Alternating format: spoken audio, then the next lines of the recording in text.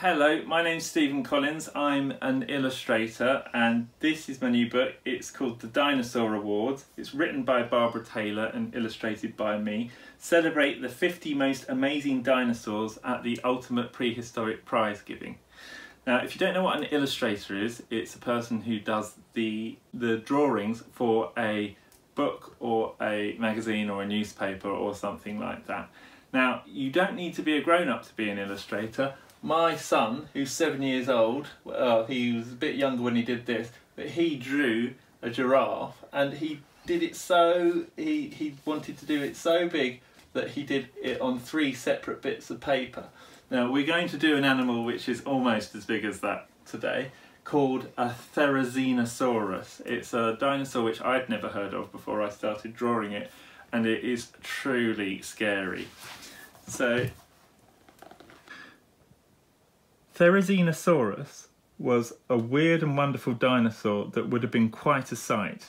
It was about 3 times taller than an adult human, pot-bellied, and had gigantic sword-like claws. Scientists think Therizinosaurus's enormous claws may have been used to pull leafy branches down into its beak.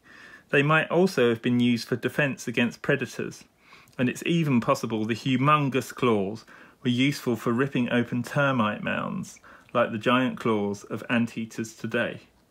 The dinosaur's wide hips supported its huge barrel-shaped gut, which would have helped Therizinosaurus digest large amounts of plant material. However, this big belly would probably have made Therizinosaurus waddle around slowly and clumsily, not very dignified. Scientists haven't yet found a complete skeleton of this curious dinosaur, so some features, like its teeth, are still a mystery. Okay, so let's get drawing the Therizinosaurus. So all I've got here is a few paints. This is gouache, which is a bit like watercolour, and I've got some coloured pencils, and I've got a normal HB pencil, and I've got a rubber, and I've got a couple of brushes. But you don't need all this stuff to do illustrations. This is just what I use. So, we know that the Therizinosaurus had a great big barrel-like belly to digest all its plants, and we know it had 3 big long claws. And what I do when I'm starting out is I get my pencil and I'm drawing just in shapes. So for the barrel-like belly, let's do a sort of just an egg. It's always a good idea just to think in terms of eggs and sausages. My paintbrushes have already gone on the floor. Eggs and sausages. So there's an egg, and then let's have a very thin sausage coming out the top, and 2 sausages for legs. Sausages are quite a good shape to think with because they're sort of curly, and that allows them to look sort of like the limbs of these creatures. And a couple more sausages here. Just light drawings, light shapes, just to get a sense of the shape of this creature. The text we just read said it sort of waddled along because it had very wide hips. I'm going to do three little sausages for its feet down the bottom there, and it had these really strange claws which made it look completely terrifying, but in actual fact it wasn't a predator, they don't think, other than unless you were a termite, maybe. It probably used these claws for peaceful means, to pull down trees, maybe to get coconuts, and maybe to pull apart a termite mound, like we see with anteaters today. So, and then for the head, just basically it's like a sort of a bird's head, a bit like a flamingo or something like that. Really is the strangest looking creature. And then we continued the body out in another sort of curly sausage shape, like this. So something like that. Maybe a little bit more shaped there to make it more sort of like a bottle. And there's its big tummy where it's digesting all its plants. Now I'm going to slightly make those lines a bit lighter by rubbing over them very lightly with my rubber, because we don't want the drawing lines to show through too much with the finished illustration. And then I'm going to start with the base colours. So now it had a sort of brown area on its tummy. So we'll start with, and that extended all the way up its neck. So we'll start with that. Get some water. I just got to get more water over here.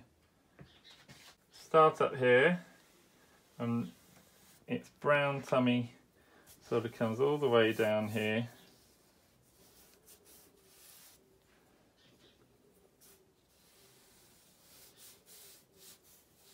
A bit like that. And then a little bit more there. Okay. Now then, I'm going to do the feathers of this animal green. Now, the thing about drawing dinosaurs is that we don't really know what colours they were. So you can make anything up that you like, really. It could have been bright pink. It seems unlikely that it was bright pink because there's not many bright pink animals in nature today, and it doesn't help them be camouflaged. So generally I try to sort of have a guess at what these animals might realistically, the colours that they might realistically have. Now what I'm doing here is, this is a slightly darker green colour, so I'm going to put it all on the sides where our Therizinosaurus is going to be more in the shade. So if the light's coming down from this way, then his darker side is going to be sort of around on this side, really. So there we go, all up there. And then I've got a slightly lighter green, which might not come out, but we'll give it a go anyway. Slightly lighter green for the side where he's in the light.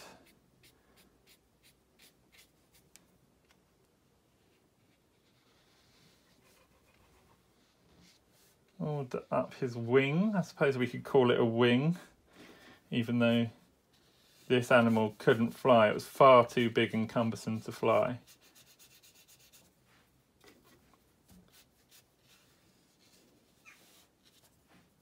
The paints I'm using are called gouache. They're a bit like normal watercolours, slightly more opaque. So you can see here I've gone over this dark area, which I didn't mean to put there, and it's sort of obscuring it slightly more than a watercolour might. And then got the other side of his tummy in my darker green, down here, under there. I'll colour in his feet a bit.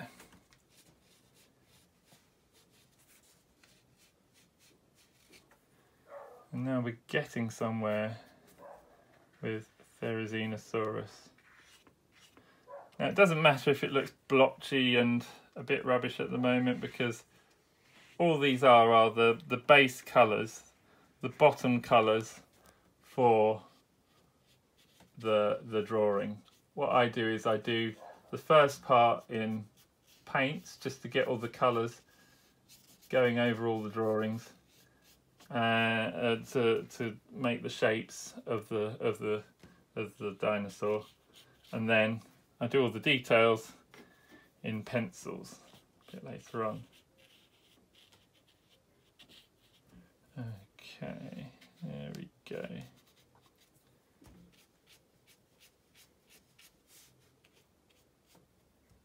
Okay, and then we've got the start of Therizinosaurus. Now I've got a slightly sort of light brown colour here to make it look like he's on the ground.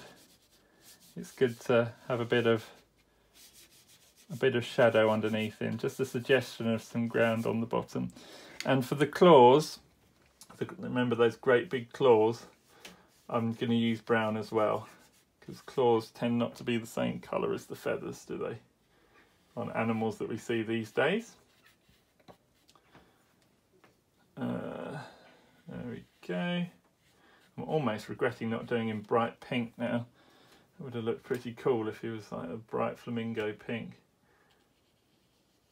Now where I have to rest my hand on what I've painted already, I'm trying not to move my hand around too much on the paints so that I don't smudge them.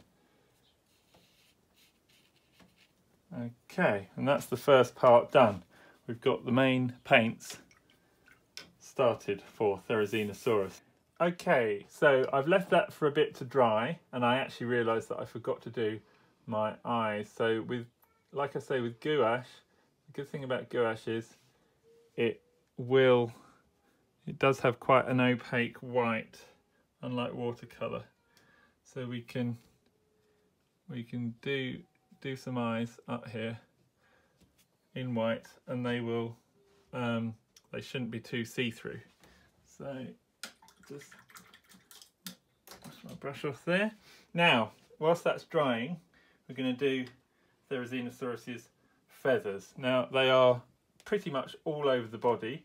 I'm not sure if they were all over the body in real life, but that's how I'm going to do it. And that's one of the nice things about illustrating a dinosaur book, is you can kind of use a bit of artistic license, which means you can just guess, really, to a certain extent, although we do have to make it as scientifically accurate as possible considering what we do know about these dinosaurs. So what I'm doing here is I'm drawing the feathers. Now the feathers were probably not so long as to be useful, other than to keep it warm, maybe. It certainly couldn't fly.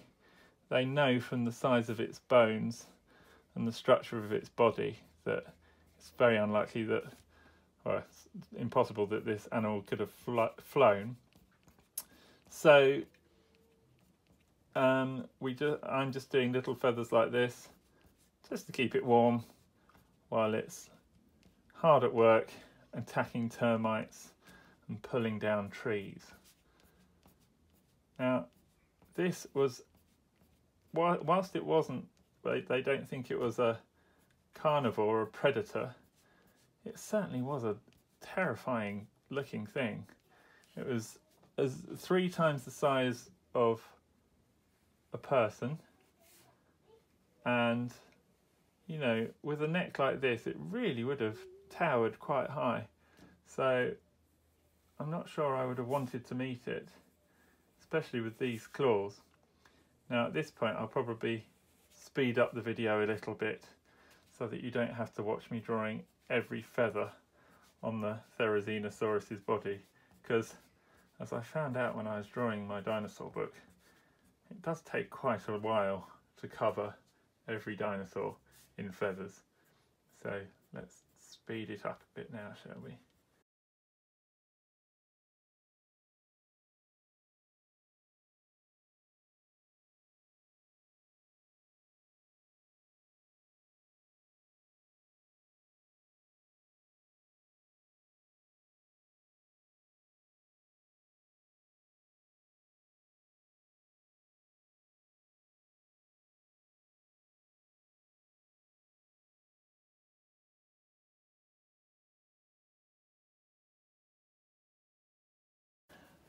Okay, so now we have thoroughly feathered our Therizinosaurus. What a tongue twister that is.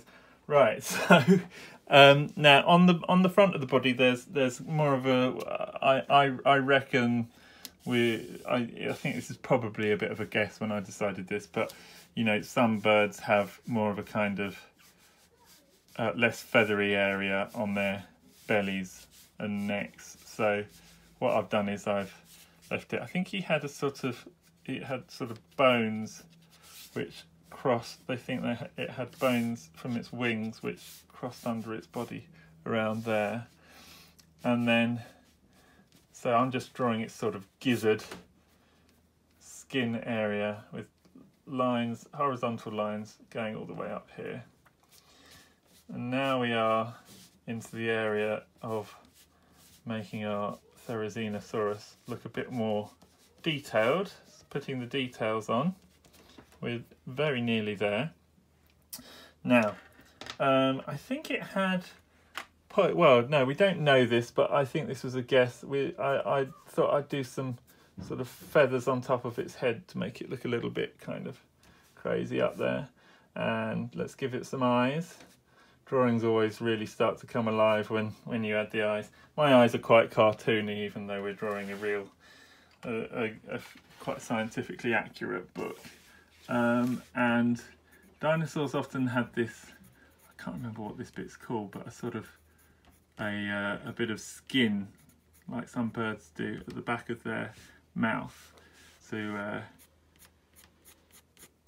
not sure what it was for. Keep the food in when it's going down, maybe. Now, they didn't really know what its teeth were like, as I said earlier when I was reading the description out of it. So I'll just put little. I don't think they found any Therizinosaurus teeth actually. So we'll have a little bit of a guess with the teeth. I think you can make fairly good educated guesses. If they think this was a plant-eating dinosaur, probably it didn't have huge sharp teeth. So let's play it safe and do little teeth up there. Now I'll define these. The white paint of the eyes has dried a bit now. I'll define the eyes a bit more. Give a bit of definition to his mouth up here. And I think we're pretty much done. Therizinosaurus. Now just to give you an idea of what size a person was compared to this thing, let's just draw a person here. So about a third of the way up, so he's about 3 times as tall as a person. So imagine if this is you and you're down here, start getting your photo taken next to your friend Therizinosaurus. Now that gives you a sense of what this animal was like. What do you think of my Therizinosaurus, Megan? You like it? Okay, thank you. That's my daughter just come in there. Okay, so we'll do a smiling person next to the Therizinosaurus, because we know he probably wouldn't have eaten us. And there he is, smiling for the photograph. Let's put a bit of detail on the ground here. And even if it wasn't going to eat me, that's definitely not an animal I would have liked to have met in a dark jungle. Therizinosaurus. Scourge of anthills everywhere. So thanks for watching my tutorial how to draw a Therizinosaurus. I hope it wasn't too terrifying for you. It is a pretty scary looking beast. There's plenty more terrifying dinosaurs in the Dinosaur Awards out now, which has been great fun to draw, and there was an awful lot of feathers. I do hope you enjoy it. Thanks for watching.